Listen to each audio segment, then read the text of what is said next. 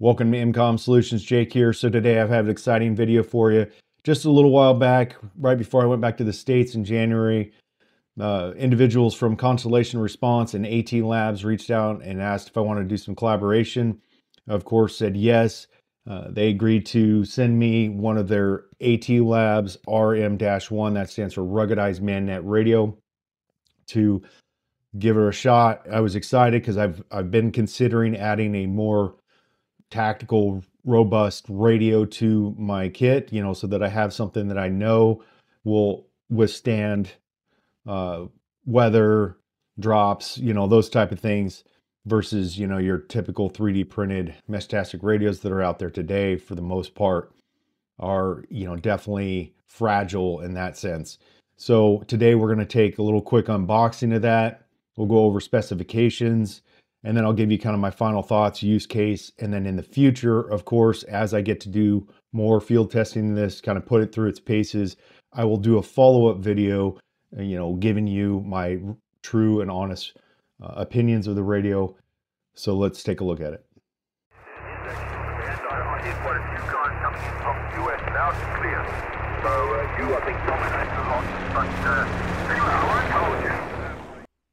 All right, so we'll do a quick unboxing of the AT Labs RM-1 so you can see what you get.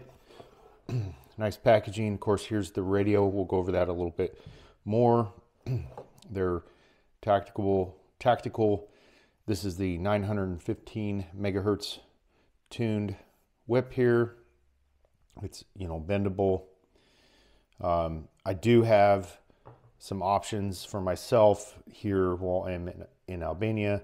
I'm currently going to use the Alpha 868, which is non-flexible rigid antenna, but I do have two other antennas on order, one similar to this style from Rockland, and another one I'll show later.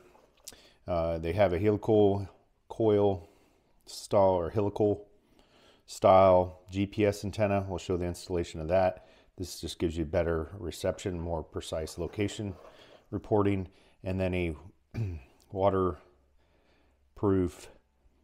USB-C that screws onto the radio, and then of course this end will go into your end user device, your tablet or your phone. Of course, they included some stickers, and they are partnered with Constellation Response, and I'm going to obviously go over some of the stuff. There's some Loctite here too, or thread lock, that you could use if you want to lock things in, and then just the packing material. So that's it. We'll go look at the radio interfaces here. So if you look here from the top, there's a type in connector here in the top. It's got the USB-C with the weather cap on it. And then you have the SMA connector for the GPS antenna. And then I'm going to put the Alpha 6 or 868 on there because I'm operating here in Europe. And then if you look, this is an all aluminum shell. You got a nice laser etched logo on there, these rubber bumped ends, and then here on the back side, try to get that in there, there's a physical power switch that will tell you that you're powered it on. These two Pogo style connectors, they're going to have a drop-in charge cradle later, and they will be selling. So we're going to go over some of the specs and details here in a second, but then this cap is a little tricky to thread on when you have the GPS antenna installed. So just know sometimes you have to take it, or it's a little easier just because it's hard to get your fingers in there. Snug that down, and then you can thread on the GPS antenna. So there it is, all ready to go. So let's take a look at the specifications. All right, so we jumped over to Constellation response.com. They're partnered with AT Labs and they're selling these radios on their website. And I'm sure the first thing people are going to see there is the price of the radio. So this is not what I would consider an entry radio for Meshtastic users. You have to have specific needs for this radio. Now, some of you may have the budget to where that price point doesn't bother you, but I wouldn't recommend this to someone that's just getting started, hasn't done an emergency communications plan, hasn't built a group of people that they know that they're going to rely on to communicate with. So consider that this is a radio for someone that needs this rugged capability, right? So they have basically 3 variants, really 2, but you have the portable version as I showed you there. That version, you can also get their infrastructure version for an additional $50, which includes stainless steel brackets to allow it to be mounted to multiple types of surfaces like poles. You can basically use a nylon strap or a ratchet strap to attach it to a tree.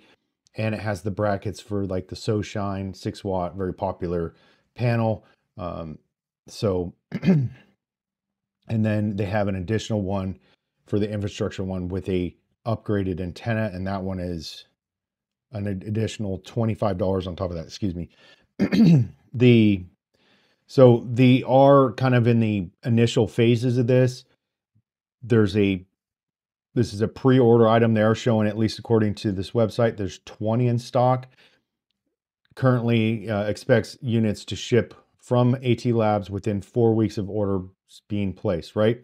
Bulk orders, please contact us, beforehand. So if you're looking to buy several of these radios or a whole set, then maybe you need to call them. So some of the key features I want to highlight here is the IP67 and MIL standard 810 hotel, which is kind of the all-encompassing standards that someone's going to look for, especially on a radio, that's going to cover the ingress protection, drop protection, those type of things. They're pending that. They've had to send it out to an independent lab to do so, to get that certification. But once it's been certified, they've done kind of some of their own testing, but once it's been certified, they can guarantee that. I'm maybe putting words in their mouth, but so you can be submerged in water up to 30 minutes, depth of 1 meter. I don't think many of you are going to be doing that, but hey, I don't know what your plans are. And then of course it has its core radio. There is a the rack wireless whiz block, to include obviously the GPS module and the 10,000 milliamp hour or a 10 amp hour battery for extended use, or 10,000 milliamp hours. Those are maybe not as familiar with that, but it's a huge battery. They claim 5 to 15 days. I would imagine you'd see most of that. And then of course it has, the standard Meshtastic firmware that's loaded on there. My preferred method that I used to update this was the over-the-air method, OTA. I'll put a link for that video up here in the video so you can check that out if you don't know how to do that. Talks about their stainless steel brackets that could withstand winds up to 100 miles an hour. So maybe you consider, if you're looking at your radios right now and looking at your communications plan and you're like, I need to have the ability to have maybe a portable solar node that I could move to areas that I need, but I want it to be very robust, tough, could handle the weather, could handle the elements with no questions asked. You could go in and spend the extra money on a radio like this, so you could just deploy it in a certain area while you're operating in that area. You're search and rescue, you're a CERT team member, Aries team member, something in that case form. You're a disaster response volunteer. These type of things, this radio would really shine. As I showed you in the beginning, there's obviously the physical switch here on the bottom. It does have a little light up LED in it, which is really nice, so you can tell when it's on and off. They say the operating temperatures are 0 to 45 degrees Celsius and -20 to -60 degrees Celsius for discharge. If lithium batteries don't love being super cold, and they will start to discharge when you get into very cold temperatures. So that pretty much covers the basics. I'll show you. Let's see if I can find the picture again. There's one of the ones mounted, the infrastructure mounted like to a tree. And I want to see, there it is. There's a better angle I was looking for. You can see here the little cutouts in the stainless steel bracket there allow you to, wrap a strap around it. It could be a zip tie, whatever you need. And then of course you have your panel hooked in here to the bottom. So very cool setup. Let's just wrap this up now. All right, closing thoughts, right?